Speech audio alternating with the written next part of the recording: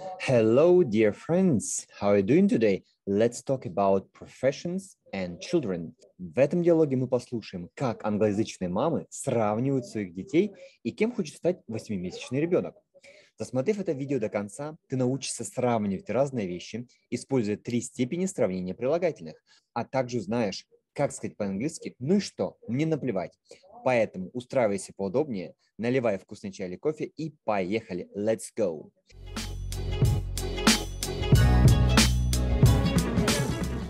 Привет, друзья! Меня зовут Дмитрий и добро пожаловать на мой канал для всех любителей иностранных языков и на наш курс по английскому языку. Английский язык по диалогам. Легко и быстро.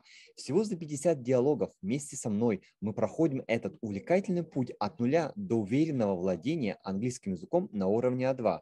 А это значит, что ты сможешь использовать английский в повседневных ситуациях и будешь делать это легко, интересно и с удовольствием. Если вдруг ты впервые на моем канале, тогда не забудь подписаться на мой канал, сделай красную кнопку с серой, не забудь нажать на колокольчик, иначе пропустишь новое видео на моем канале. Ну и, конечно, лайк, если ты хочешь поддержать мой проект. И, конечно, если тебе хочется вместе с нами заговорить на английском языке. Окей, let's go. Lesson 40. Сегодня у нас 40-е занятие. Давай по традиции послушаем предыдущие диалоги, чтобы понять, насколько хорошо ты его проработал. Поехали. 39th lesson. A postcard from Steve. Hi, everyone. I'm having a great time in Mauritius.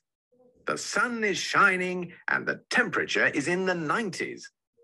I'm lying on a beach drinking a gin and tonic and thinking about you all at work.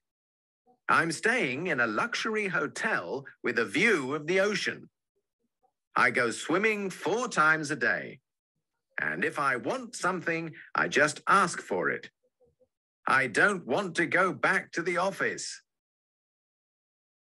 Вот наш диалог предыдущий. Если вдруг ты еще до сих пор не все понимаешь, тебе надо вернуться и его еще несколько раз проработать в нашем плейлисте «Английский по диалогам легко и быстро».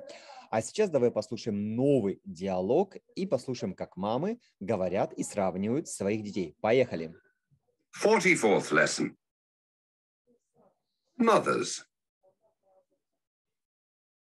My son's bigger and stronger than your son, and he's also slimmer and nicer.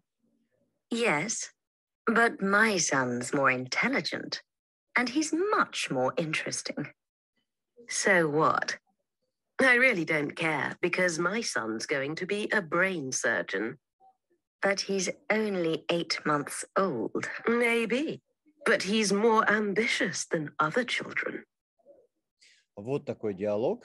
Если ты не все понял, ничего страшного. Давай его разберем. Итак, диалог называется Mothers, мамы.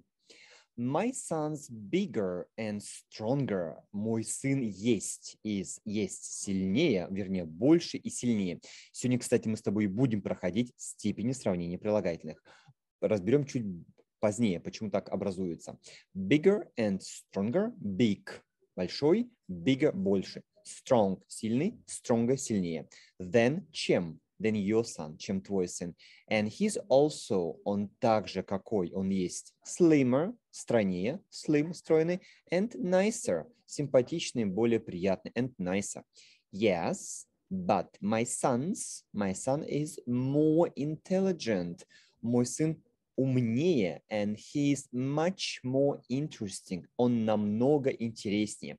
Обрати внимание, когда у нас длинные прилагательные, мы добавляем слово more, когда хотим сказать более. Intelligent. Здесь у нас несколько слогов. Он более умный или он умнее. And much more. Намного какой? Much more interesting. Намного интереснее. So what? Ну и что? I really don't care. Сегодняшняя фраза, которую я анонсировал в начале занятия. Мне действительно все равно, мне действительно наплевать. Because my son, мой сын, my son's is going to, собирается, либо будет a brain surgeon. Brain surgeon дословно хирург. Brain – это мозг, то есть будет нейрохирургом. But he's only 8 months old. но он есть всего 8 месяцев старый, дословный перевод, но ему всего 8 месяцев. Maybe, может быть, but he is more ambitious. Он более амбициозный than other children, чем другие дети. Вот теперь ты знаешь, кем хочет стать 8-месячный ребенок. Или, скорее всего, кем хочет, чтобы мама его хочет, кем стал ее сын. Вот такой диалог. Давай сейчас послушаем диалог. Пожалуйста, сразу же за диктором произноси вместе с ним эти предложения. Либо, если хочешь останавливать и произносить в удобном темпе, можешь сам останавливать, ставить на паузу и произносить фразы за диктором, имитируя полностью произношение. Итак, поехали. Слушаем еще раз и тренируем произношение. 44th lesson. Mothers. My son's bigger and stronger than your son, and he's also slimmer and nicer. Yes, but my son's more intelligent, and he's much more interesting. So what? I really don't care, because my son's going to be a brain surgeon. But he's only 8 months old. Maybe, but he's more ambitious than other children. Вот это наш диалог. Потренировали произношение. Теперь давай разберем комментарии. Итак, те фразы, которые я выбрал в первую очередь. So what? Ну и что? I really don't care. Мне действительно все равно. Мне действительно наплевать. Maybe, but. Может быть, но. И сейчас давай с тобой вспомним грамматическую зарядку. Мы с тобой несколько занятий назад начали изучать прошедшее время в английском языке. Past simple. И я тебе показал, как делать грамматическую зарядку. И у нас с тобой был пример. Я хочу лишь его с тобой напомнить. Мы взяли фразу to be at home и фразу to work in the office. Помнишь, я тебе говорил, что во всех временных формах надо различать. Предложение с to be – это одна история, и все остальные глаголы у нас входят во вторую, самую большую группу. Так вот, мы с тобой будем образовывать утвердительное, отрицательное и вопросительное предложение. Итак, to be at home.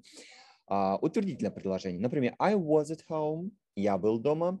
You were at home yesterday. Ты был дома вчера. Отрицательное предложение. He wasn't at home last week. На прошлой неделе он не был дома.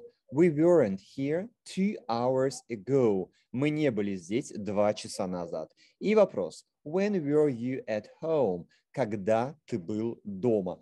Это глагол to be в прошедшем времени. Если ты подзабыл спряжение глагола to be в прошедшем времени, тебе надо вернуться на 2 диалога раньше. И сейчас берем полноценную фразу, где есть глагол не to be. Например, to work in the office. Утвердительное предложение. I worked in the office last Friday. Так как это правильный глагол, мы просто добавляем окончание ed. Я работал в офисе в прошлую пятницу. Ты помнишь, что отрицательное и вопросительное предложение в past simple мы образуем при помощи глагола помощника did. Плюс, если надо, добавляем отрицание. Например, I didn't work in the office 2 months ago. Я не работал в офисе 2 месяца назад. И вопрос. When did you work in the office? Когда ты работал в офисе? Помни и не путай, когда у нас глагол помощник did, у нас основной глагол используется в первой форме. Что делать? Никакие окончания к основному глаголу мы не добавляем. 2 диалога назад я тебе давал табличку, и надеюсь, эта тебе табличка есть в виде закладки, либо в твоем блокнотике по нашим диалогам. Итак, я тебе предлагаю сделать грамматическую зарядку завтра, когда ты будешь второй раз прослушивать данное занятие, данный диалог. Завтра, прослушав еще раз наше сегодняшнее занятие, пожалуйста, проспрягай два выражения. To be at work, быть на работе, только старайся уже не подсматривать в пример по возможности. И to listen to music, слушать музыку по второму варианту, когда у нас есть полноценный глагол to listen. Очень часто делаются ошибки. Слушать музыку в английском языке обязательно предлог to. To listen to something. Слушать что-то, в данном случае слушать музыку. To listen to music. Это будет твое домашнее задание на завтра, после того, как ты второй раз прослушаешь данный диалог.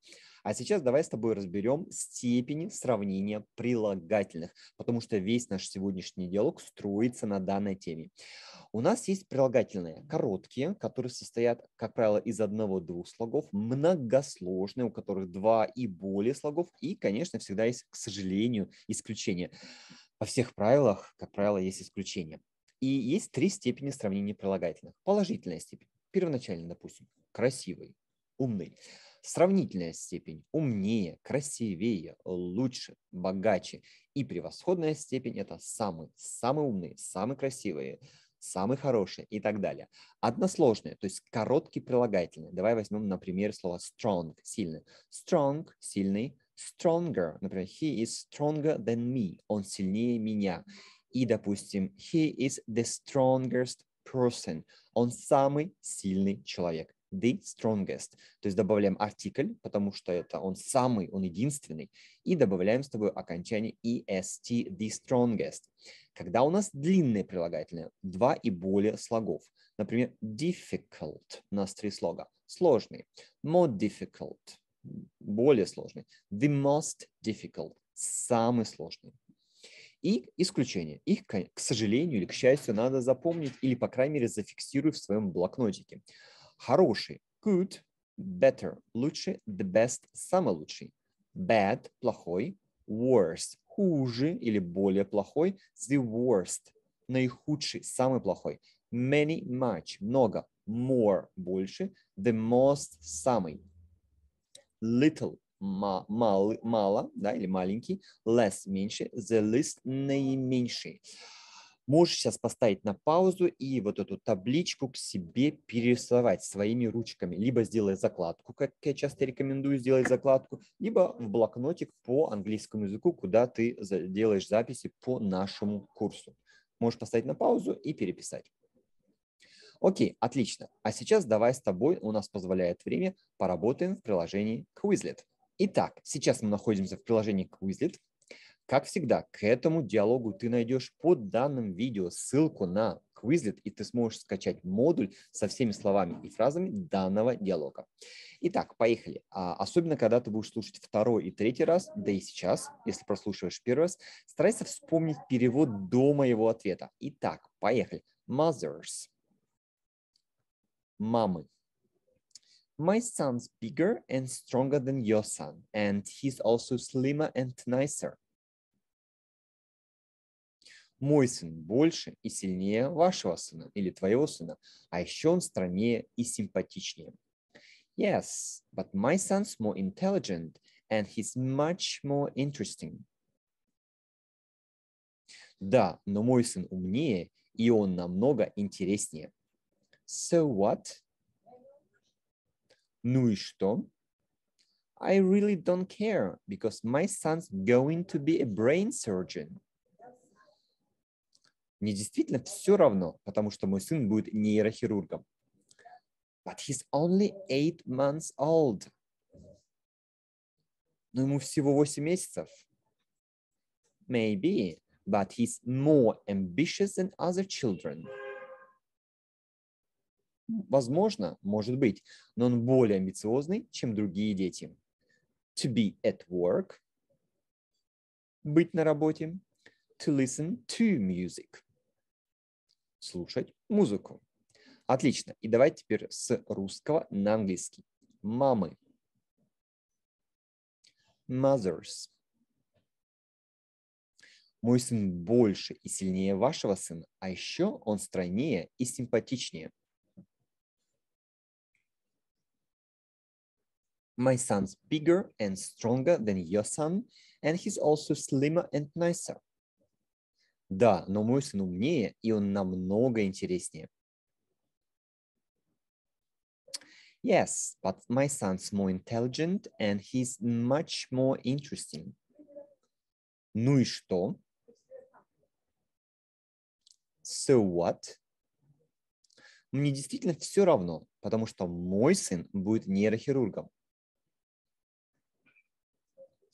I really don't care, because my son's going to be a brain surgeon. Но ему всего 8 месяцев. But he's only 8 months old.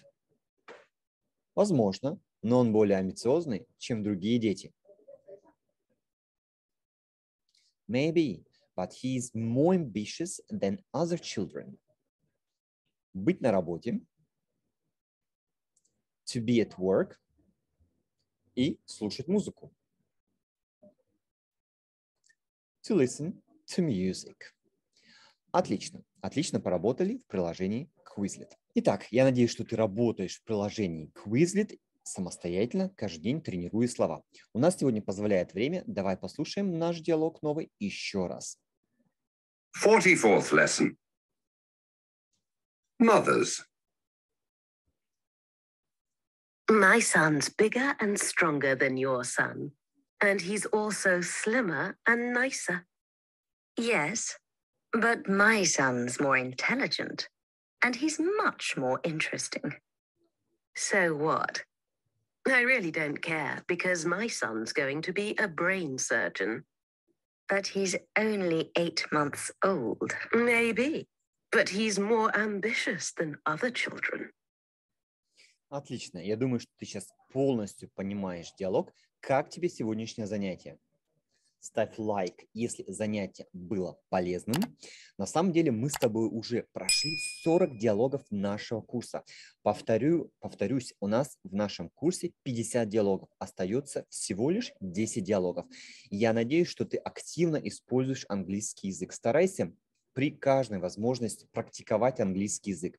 Возможно, если позволяет, есть такая возможность найти иностранцев, либо носителей языка, чтобы практиковать английский язык. Потому что чем больше ты практикуешь, тем лучше. Потому что на моем курсе я не могу с тобой сейчас поговорить. И поэтому я всегда даю тебе какие-то лайфхаки, как ты можешь разговаривать сам с собой.